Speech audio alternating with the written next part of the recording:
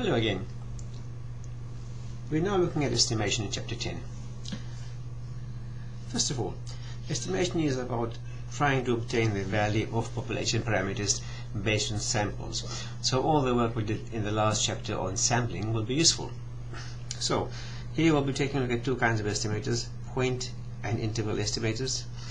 We'll take a look at the the concept of a confidence interval, and we'll compute confidence interval for population means and population proportions, and then finally try and work out some sample size calculations for given standard errors. So the basic ideas first. First of all, population parameters are usually unknown because they depend on the whole population.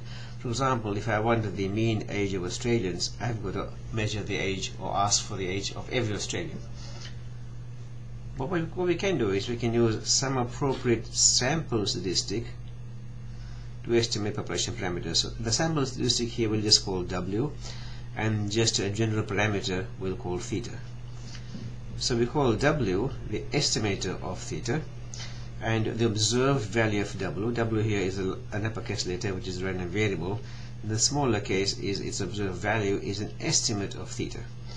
For example, we know that the usual sample mean is an estimator of population mean mu, and the observed value x bar is an estimate of mu. We said that W is an unbiased estimator of the parameter theta if the expected value or the average value or the mean of W is equal to theta. So this is in some way some nice property to have unbiasedness, because at least on average the value of the parameter is equal to the actual value of the statistic, or the estimator is equal to the thing we're trying to estimate. So we use two types of estimators, point and interval. So point is a single observation, single point, such as x bar here, and interval we'll see as we go through. So the common estimators we know from before are sample mean, x bar estimates population mean, and we know it's unbiased because the mean of x bar is mu, and we know variance of x bar is sigma squared upon n from our previous work on sampling. The other one we know is the sample variance, 1 over n minus 1 times the sum of xi minus x bar squared. This is an unbiased estimator. Now in the past we have divided here by n minus 1 and we didn't say why. The reason is with n minus 1 there, s squared is an unbiased estimator of the population variance sigma squared. And we'll have a quick look at the proof of this. So we start off by looking at the property that comes from the equation for variance. So I know that the variance of x is e of x squared minus the mean all squared. So I turn this around, then I get e of x squared is variance of x plus the mean all squared. And we also know from our earlier work on chapter 1, or chapter 3 actually, that the sum of xi minus x bar squared is the sum of xi squared minus nx bar squared. And so if I apply the first result to xi squared, I get e of xi squared is variance of xi plus the mean of xi squared, which is sigma squared plus mu squared. The same for x bar is variance of x bar plus e of x bar squared. Variance of x bar is sigma squared upon n. We know that from before, and the mean of x bar is mu squared. If I put all this together now, if I'm taking a look at the expected value of n minus 1 s squared, that's what I have, the expression here. This I know becomes the sum of xi squared minus nx bar squared, and then if I break up this, I get the sum of the expected values of xi squared minus n times e of x bar squared. Now here the xi squareds have explicit value sigma squared plus mu squared from the last slide. X bar squared expected value there is sigma squared upon n plus mu squared. If I just break up all the sum, that I'm adding this quantity n times, I get n sigma squared plus n mu squared.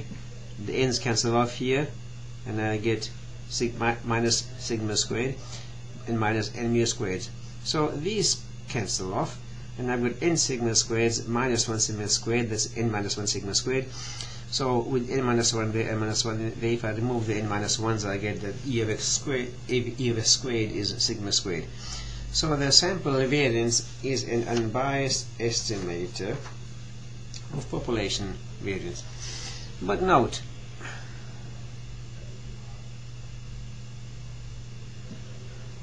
S is not unbiased.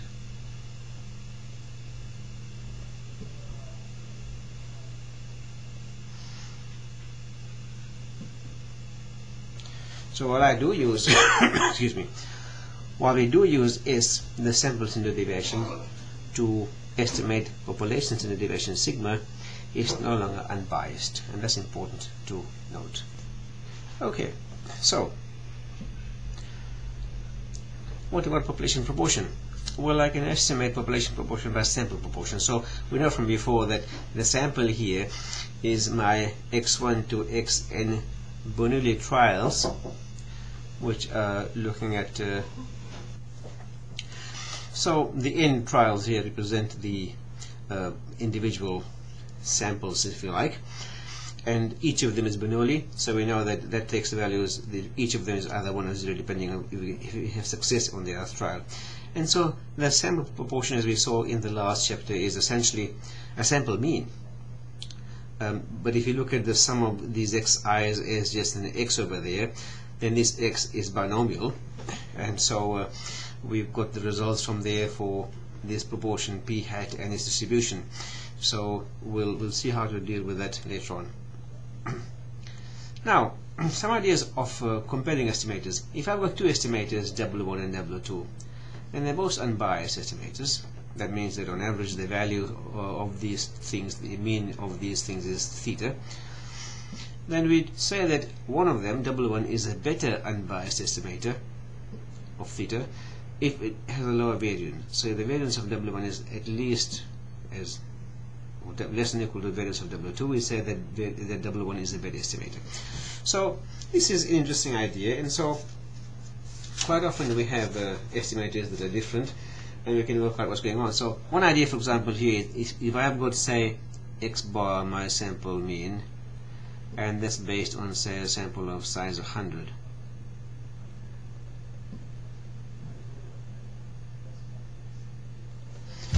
And I've got another one here, say y bar, and that's based on a sample of 200.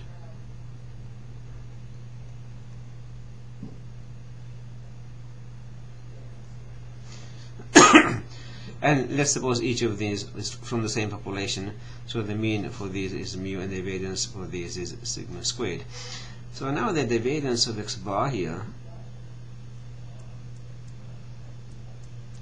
is sigma squared upon n, so it's sigma squared upon 100, and the variance here of the y bar is again sigma squared upon n, sigma squared upon 200. So you can see clearly here the variance of this one is smaller than the variance of this one. So here y bar is a better estimator than x bar, simply because it's from a larger sample size. So that's one simple example of how these things work. But when you do some more of this estimation in higher level stats, you'll find more of these kinds of ideas. Alright, so the next thing is confidence intervals, and we'll take a look at that in the next session lecture.